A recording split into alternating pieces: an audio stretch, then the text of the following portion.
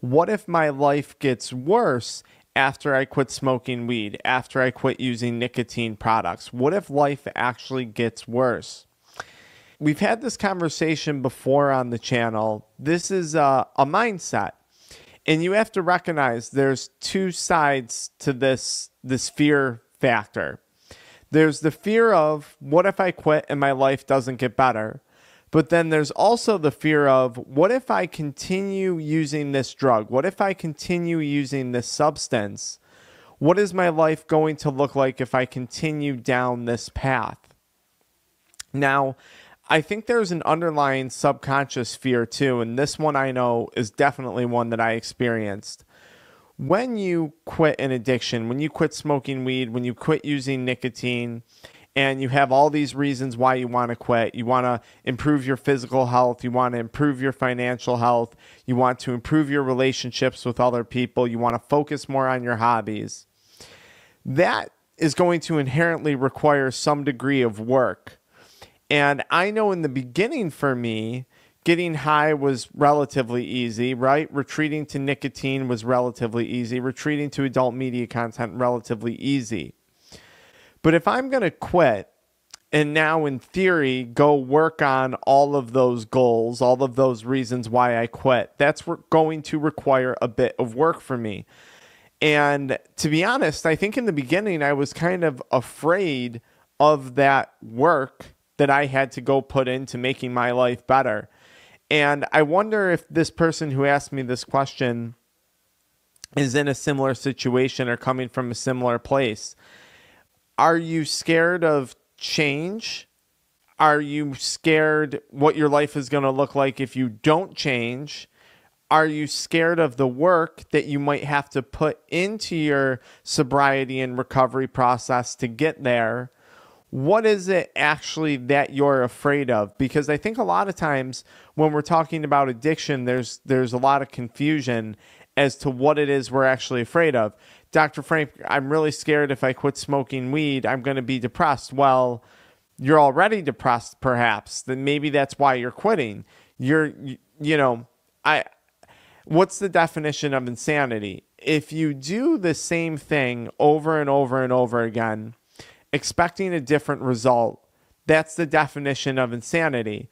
So if I was going to continue smoking weed, continue watching adult media content, continue binge drinking, continue, using nicotine, I could guarantee myself the same results over and over again.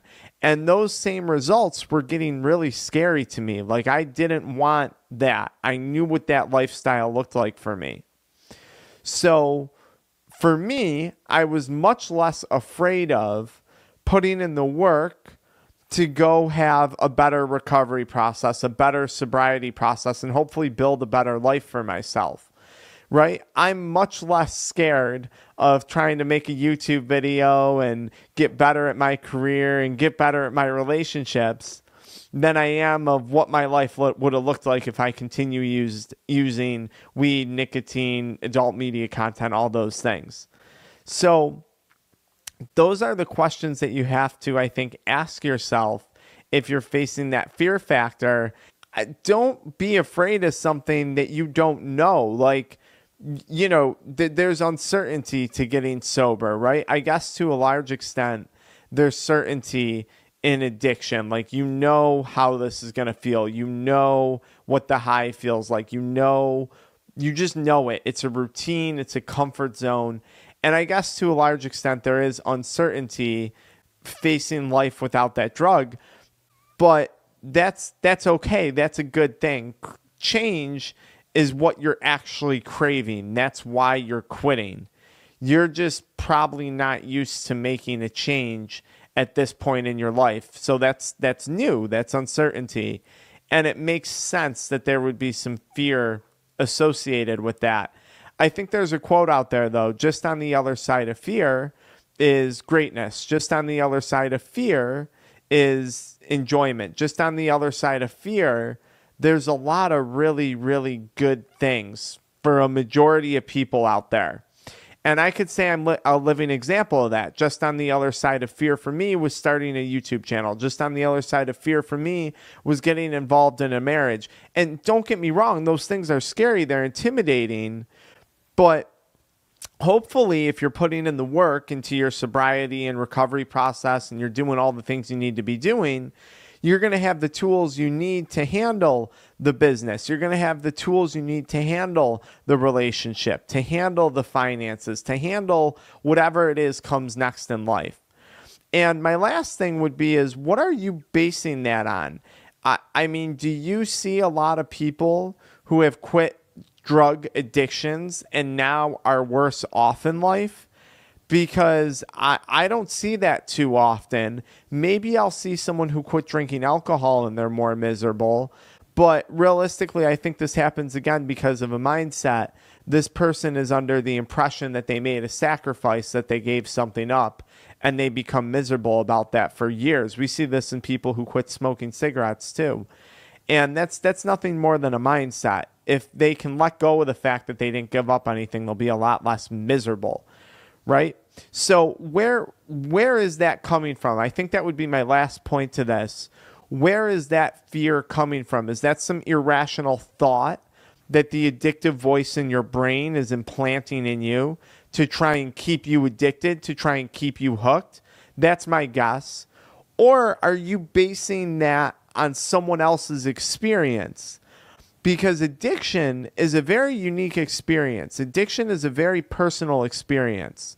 So if you're basing it on someone else's journey with addiction, don't, because you'd be doing yourself a huge disservice. So I think we got to figure out where those thoughts are coming from and kind of break them down a little bit deeper. If you guys have more questions about fear and quitting addictions, or, would like to tell me about your biggest fears when it came to quitting smoking weed, quitting vaping, quitting nicotine, quitting watching porn, quitting drinking, let me know in the comments down below so I can make more video reactions to it. I really love having these types of discussions with you guys because these were thoughts that I had in my own brain.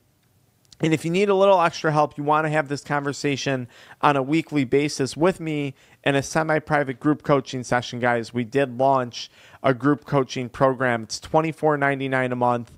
That's a huge savings compared to the one-on-one coaching, which is $250 per session. So be sure to check out the links below. All right, I'll see you guys in the comments. In today's brief video, I want to share with you guys 3 shifts in mindset that I used when I was struggling with active weed addiction. Often when I was trying to quit, I would find my brain saying to myself, Frank, you want to go smoke weed. Frank, just one more hit. Frank, you want to go buy more weed. And in today's video, I want to address how to speak back to that voice in your head when it's telling you that you want more weed. If you're new to the channel, my name's Dr. Frank. I'm the founder of Addiction Mindset Recovery Coaching Programs, which are dedicated to helping people quit nicotine, THC, energy drinks, and adult media content, addictions I once struggled with. For more information about our paid and free coaching programs, be sure to check out the pinned comment, video description, or the link in the bio. Oftentimes when I would quit smoking weed, that addicted voice in my brain would start to ramp up. And I would find myself quitting, but that voice would say, Frank, you want to go smoke weed. Frank, you want to go buy some weed. Frank, you want to stop by the gas station for more nicotine.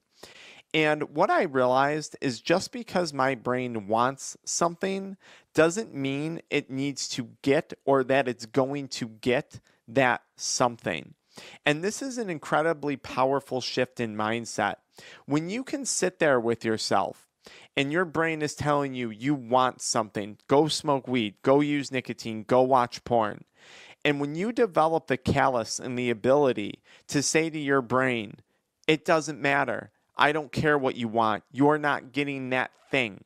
Because I'm going to do what I want to do, not what you want to do. And what I want to do is quit the drug. What I want to do is pursue the opportunities that sobriety provides. What I want to do is get more money in my bank account, get better health. To sit there and deny your brain of something that it wants is an incredibly powerful shift in mindset. And this is a benefit that anyone struggling with addiction stands to obtain by quitting. And I would consider this a superpower. There are millions, if not thousands, of people every day who go through life wanting things that aren't necessarily good for them, that they shouldn't necessarily have, who succumb to that thought process of wanting without even thinking twice about it. When you quit a drug, when you pursue recovery, every day, especially early on, you're challenged with that conversation. And the more you callous your mind and the more you train your brain to say no, wow, that is a superpower that you can start to apply to multiple aspects of your life. To sit there in a conversation with yourself when your brain is saying you want to go smoke weed and you're able to say, it doesn't matter, you're not getting weed today. That's a powerful thing, because then you can apply that to, I don't want to work out today. Too bad, you're going to work out. I don't want to wake up for work today. Too bad, you're going to wake up. I don't want to quit my job to pursue entrepreneurship or a side hustle. Too bad, we're going to do it anyways. This is you taking back control. That's the first shift in mindset. Just because you want something doesn't mean that you're going to go after it. And this applies to many areas of life. And this is really the second shift in mindset. There's many things in life that people want that they don't actually achieve or that they don't actually obtain. There was many points in my life where I wanted better health, where I wanted more money, where I wanted a different job, where I wanted a different relationship. And I didn't get any of those things. Now, a large reason why I didn't was because I would simply go pursue addiction versus pursuing those actual things that I wanted in life. But what I'm trying to explain is just because you want something doesn't mean that you have to have it, doesn't mean that you need to feed it to yourself. And people think, well, if I want something, I always get it. And what I'm trying to explain is that's not true. You go through your day-to-day life wanting various different things that you may never get. And guess what? You're okay. You're still here. You're still watching this video. So when your brain is telling you you want weed, remind yourself, hey, there's a lot of things in life that I've wanted. Some I've achieved, some I haven't achieved. And it's going to be okay. I'm still going to wake up tomorrow. I'm still going to be able to speak. I'm still going to be able to move. I'm still going to be able to interact with the world. Just because I want something, if I don't get it, it's not the end of the world. Just trying to put wanting in perspective, because it can feel like our world is going to crumble when we really want something, but realizing like, oh, there's a lot of things I want and I don't always get those things, and I can think of a million examples that cross my mind every day, makes it a little less overwhelming. The third shift in mindset is refocusing on the things that you actually want in life. When your brain is telling you you want weed, you have to talk back and you have to say, no, it's not weed that I want, because I don't want active addiction. I don't want less money in my bank account. I don't want burned relationships. I don't want my health to deteriorate any further.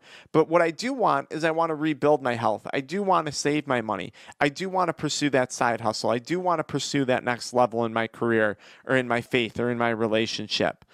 Focus on the things and reiterate the things to yourself that you actually want out of life. Every time that addictive voice sneaks into your brain and tells you you want the drug, ask yourself, is it really more addiction that I want? Because there's a reason you're quitting. There's a reason why you're watching this video. And I promise you, it's not because you want more of the drug.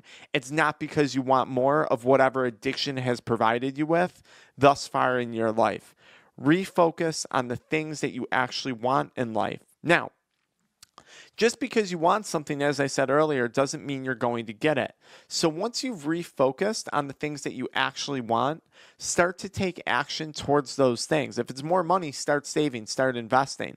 If it's starting a business, start learning how to do that. If it's a side hustle, start diving into it. If it's better physical health, start walking, start swimming, start going to the gym. Start to take action on the things that you actually want to make them become a reality. And this is something that I know with at 100% certainty you are capable of. Because when you've wanted weed, you have found a way of getting it. When you needed money to buy weed that you wanted, you have found a way to do that. And let's say money hasn't been a problem for you. Many people who call my offices, money is no issue to them. But they wanted a better life still. They wanted something else that weed was holding back. Start taking actions on those things. If it's your business, start working more on your business. If it's your relationship, start fixing it. Now, lastly, when you do quit, there may be this overwhelming feeling of, I've quit for 3 or 4 months, I've quit for a year, I've quit for 5 years, but I'm not where I want to be. I'm not where I thought I would have been. I'm not where I want to be. That's okay, because it's important to remember at least you're not where you once were. Every day I wake up and I look at a situation and I can say I go through a lot of things relatively, I don't want to say unsatisfied, but I certainly want more out of life. And I think that's a really good thing. I'm not someone who's like, oh, be happy with what you have. Yes, be happy with what you have. But I'm certainly of the mindset of wanting more for myself, wanting better for myself, for my family, for people I care about. Certainly of that mindset. And sometimes that mindset can become overwhelming. And it's important for me and for you to remind yourself, granted, I'm not exactly where I want to be, but I'm certainly better off than where I was. And I'm going to keep going. For that reason, I'm going to keep pushing forward. I'm going to acknowledge the things I've achieved, and I'm going to keep going. I'm going to keep creating. I'm going to keep wanting. That's not going to go away. But I'm going to acknowledge things certainly weren't as bad as they once were when I was in active addiction. So, guys, I hope these shifts in mindset help you if you're struggling with weed addiction, or if you're pretty far into your quit. Maybe this is something that crosses your mind. And I would encourage you guys to use these mindsets and apply them after you've quit smoking weed to multiple aspects of life: business, relationships, faith, impulse purchasing, eating. Apply this to many areas of life. You are learning so many tools by quitting a drug, and if you start applying them, I promise you quitting can become a life-changing experience. If you want more information about our one-on-one coaching or about our free guide to quitting weed, check out the pinned comment, the link in the video description, or the link in the bio. Tons of resources out there for you guys. In today's